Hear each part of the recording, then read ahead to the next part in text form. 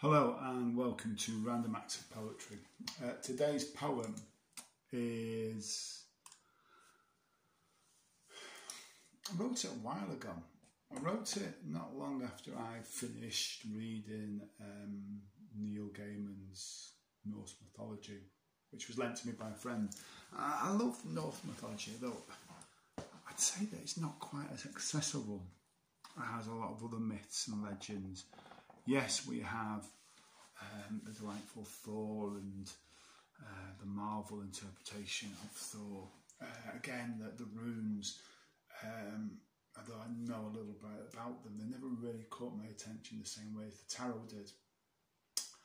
I don't know why the Norse mythology doesn't seem to be as deep and as varied as other traditions. And to me, even the Celtic tradition, which is not very well documented, is richer. I don't know if that's to do with the dark surroundings of the Scandinavians. However, the Norse mythology is also Germanic mythology. Odin is Woden. These guys, they move through, and I think it's a migration being forced by some sort of Gothic horde, perhaps the Ostrogoths began the Germanic migrations into Scandinavia. So this particular poem is called The Two Meads of Odin. Two Meads of Odin. And Odin, he transformed himself in one of the stories into a bird as he was being chased by the giant that he had tricked. He lets out all this shit behind him to stop the giant from catching them.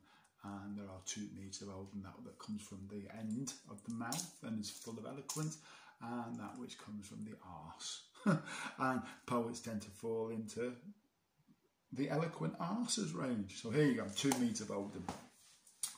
The skald tells his story, sharing the mead of Odin, reciting the end of all beginnings as the serpent devours his own tail.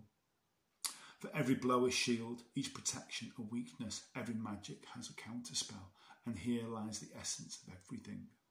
The old ones knew their fate, be they from mountain tops or icy wastes, they saw the destiny of each and every race.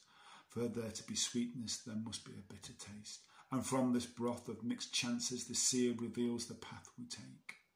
All fathers return to ashes when the earth shakes, as the fire consumes the metal of the warriors. New players it only makes, these roles and parts to play are promises sworn on golden rings and magic blades, for there is no perfection in this cycle, for diamonds are only valued by their flaws.